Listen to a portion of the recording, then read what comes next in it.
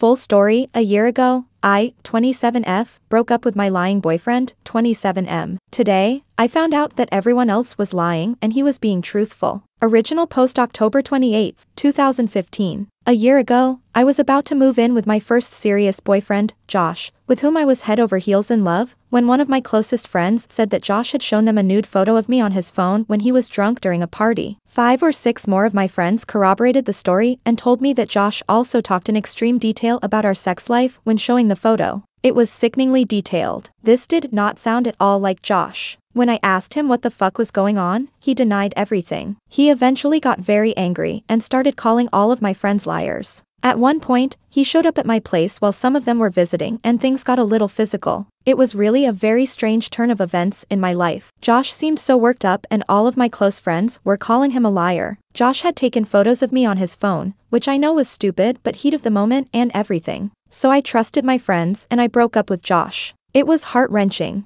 Josh begged me to believe him. He started tearing up, nearly punched the wall, and left angrily. I was really grossed out at the time and felt super conflicted. A few months later, I started dating one of the friends, Alex, who had told me about Josh showing everyone the photo. All of my friends were pushing me to date Alex at the time. We didn't really sync and it didn't go past a few months, but we remained friends of sorts. So today, another friend sends me a message that says he just wanted to get something off his chest. The story about Josh wasn't true and were really trying to get me to date Alex, so they made up that story about Josh. After talking to a few of the other people, including Alex, it's all come out that they were lying. It was this fucking orchestrated bullshit event that totally changed my life forever. Apparently, they hated Josh and thought he was bad for me and an asshole. That was my fucking decision. I'm shaking right now. I cried in the office bathroom for about 2 hours afterwards. I loved Josh so much. We were planning a life together. And I've been friends with that group since high school. What the fuck?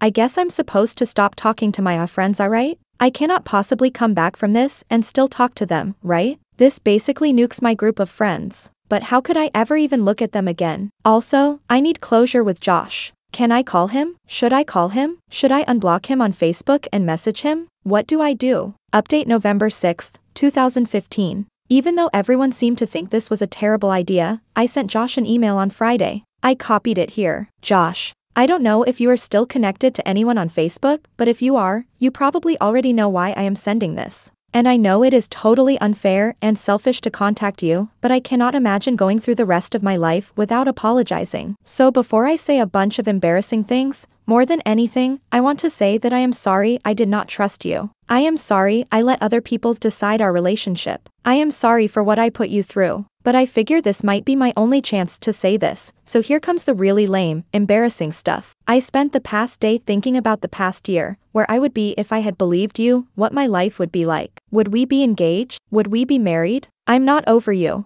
I want to try again. I'm not asking you to marry me, but if you ever find yourself thirsty, I would love to buy you a beverage of your choice. I want to talk to you again. I miss everything about our relationship. I miss you getting annoyed when I stole your French fries. I miss fighting with you over money. I miss making you breakfast. I miss watching The Office with you over and over and over. I miss you. My information is still the same. I would not blame you if you ignored and deleted this. Just know that I know. I am really sorry. So I sent it and tried to take my mind off of it. Just writing it and sending it was extremely cathartic. I spent Saturday morning sitting around watching old movies when someone rang my doorbell. Assuming it was Amazon, I ignored it and waited for the delivery driver to leave so that I could sneak out and grab the package. I was in my robe. After a minute or two, I walked over to the door and looked through the hole. It was Josh. Obviously, my heart leapt into my throat. I had been compulsively checking my phone for a response, but I was not expecting something like that.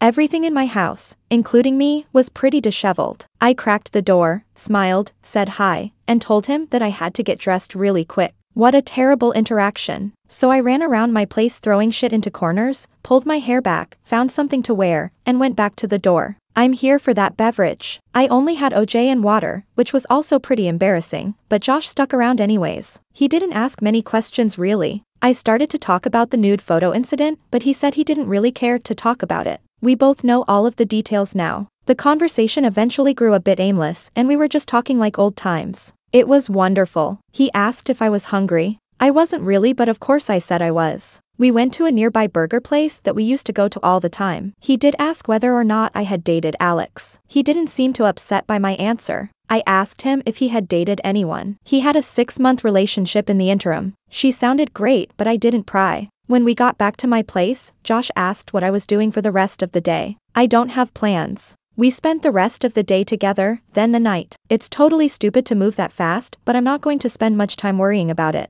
I'm feeling happy. We spent part of Sunday together too. Then Tuesday and Wednesday. We discussed what we were doing. 2 single people dating each other was the consensus. Exclusive? Yes. I think the world of him and will always regret what happened. No matter what though, I'm extremely happy I sent the letter to him. It's interesting to think that if he had actually done what everyone accused him of, and then I took him back, I would probably have trust issues. Now, obviously, I trust him to the core. He could tell me the world was flat and I'd have trouble questioning him. Just a weird thought I've been having. So that's the story. We are together again. Will it work out? I hope so. No matter what, things are better today than they were last week.